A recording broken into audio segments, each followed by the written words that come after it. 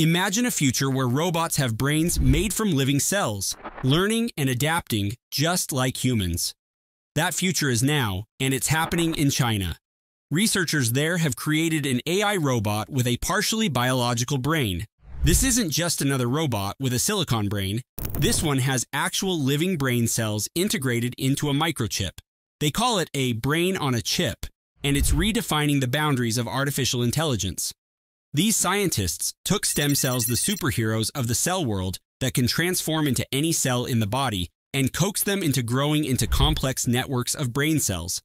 Then, with surgical precision, they placed these biological brains onto microchips. The result? A robot that can experience and learn from its environment, much like a living organism. Instead of simply following pre-programmed instructions, this robot can adapt based on its experiences, offering a level of AI sophistication we've never seen before. Imagine a machine that doesn't just compute, but thinks, learns, and evolves. This breakthrough could revolutionize our understanding of intelligence and lead to innovations we can't yet imagine. By studying these lab-grown brain networks, we could revolutionize our understanding of the human brain and develop new ways to tackle neurological diseases like Alzheimer's and Parkinson's. This isn't just cutting-edge science, it's potentially life-changing technology. However, this advancement also raises significant ethical questions. At what point does a robot with a living brain become considered alive? This isn't just a philosophical debate anymore, it's a reality we're rapidly approaching. We're entering uncharted territory, and we must start grappling with these complex issues sooner rather than later. While China's brain-on-a-chip robot pushes the boundaries of what's possible with AI and biotechnology, other exciting developments are happening in the field of robotics. Take Skild AI, for example. This startup has attracted a staggering $300 million investment from Jeff Bezos and SoftBank, but they're not trying to replicate human brains with biological cells. Instead, they're aiming to build a full-on artificial brain from the ground up.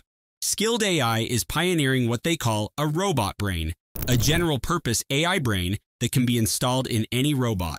This brain allows robots to perform complex and varied tasks without needing specific programming for each one. Led by brilliant minds from Carnegie Mellon, Skild AI envisions a future where robots can handle adverse physical conditions and perform intricate manipulations in both industrial and household environments. Imagine robots that can fix a car, cook a gourmet meal, or navigate disaster zones with equal proficiency. They're pushing the envelope towards developing artificial general intelligence, or AGI, which aims to achieve human-like intelligence in robots. Meanwhile, in India, Zen Technologies and their partner AI Turing Technologies have made headlines with their four-legged robot, Prahasta. This isn't your average robot dog. Prahasta is designed for defense and can carry an assault rifle. Using LIDAR technology, which is like radar but with lasers, Prahasta can scan its surroundings and navigate difficult terrain with ease. This robot can climb stairs, hop over obstacles, and even pick up a fully grown adult, showcasing its potential for rescue missions in dangerous situations. If knocked over, Prahasta can right itself, a feature they dramatically call auto-resurrection. In addition to Prahasta, Zen Technologies has unveiled barbaric URCWS, a remote-controlled weapon station they claim is the lightest in the world. This station can be used not only on land but also on ships, highlighting its versatility. Zen's CEO, Ashok Atluri, is optimistic about these innovations, believing they will revolutionize defense operations and demonstrate the critical importance of robotics in combat and reconnaissance missions.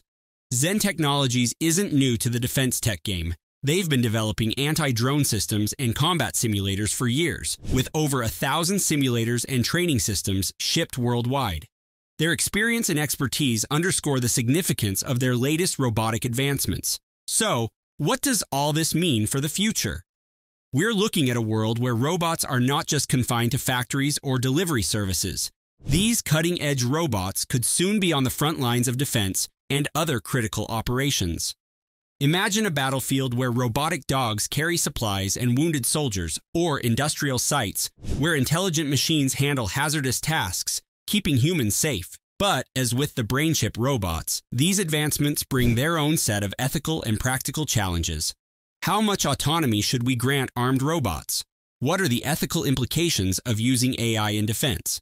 How do we ensure these technologies are used responsibly and don't lead to unintended consequences? The lines between artificial and biological intelligence are blurring, and with this blurring comes immense potential and responsibility. We're talking about technology that could redefine what it means to be alive and conscious.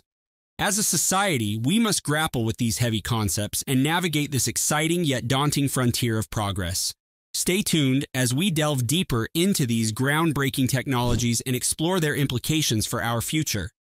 The world of AI and robotics is evolving at a breakneck pace, and we're just getting started.